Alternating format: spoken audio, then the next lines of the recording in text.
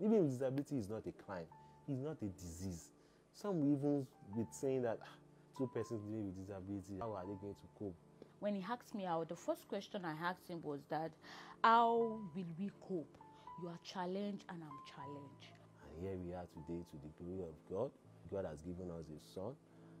We waited for like 2 years. While we were waiting, oh my God, people were like, is it because both of them, they are challenged, that's why they are not being able to make babies? Is it because of this? Is it because of that? Is something wrong with our womb?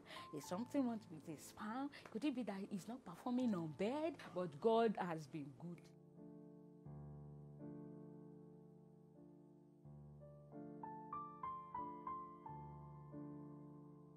To the glory of God, I'm a married woman. I'm a challenged lady. I was being affected by polio during my toddler age. That I was sick. Then my parents took me to the hospital. While we got there, due to the tension, the temperature and everything, the nurse couldn't hold what she saw, that the state I was then. So she had to just rush me injection. By so doing, she mistakenly injected me on my muzzle. Fine, my parents did get to know of this. So as a result of that, I was taken back to the hospital. More injection was given, but it's after some times we find out that I couldn't walk with my 2 legs. And to the glory of God, my intellectual was so rapid.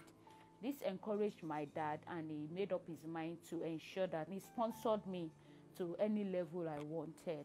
I gained my admission to Unilag. I finished well.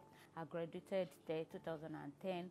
After my NYC, I tried getting another job, and it was very, very difficult, very, very difficult. Along the line, I got a job that was a contract job, and I was being paid minors, as little as nothing. After spending like 5 years being a contract staff, I reasoned that what could be the cause of this, because I go to several organizations, I tender my CV, but the first physical appearance and the discrimination and the weighing down continues that way. I had to sit down and think that if this is the way it's going, then I have to go for my master's degree. Maybe the master's degree will give me more edge.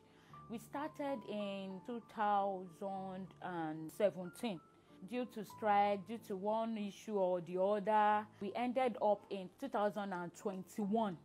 Since then, I've also been searching for a better job, better placement for me to be able to earn a living, for me to be able to live a comfortable life, for me to be able to be a good mother to my child, and be a supportive wife to my husband.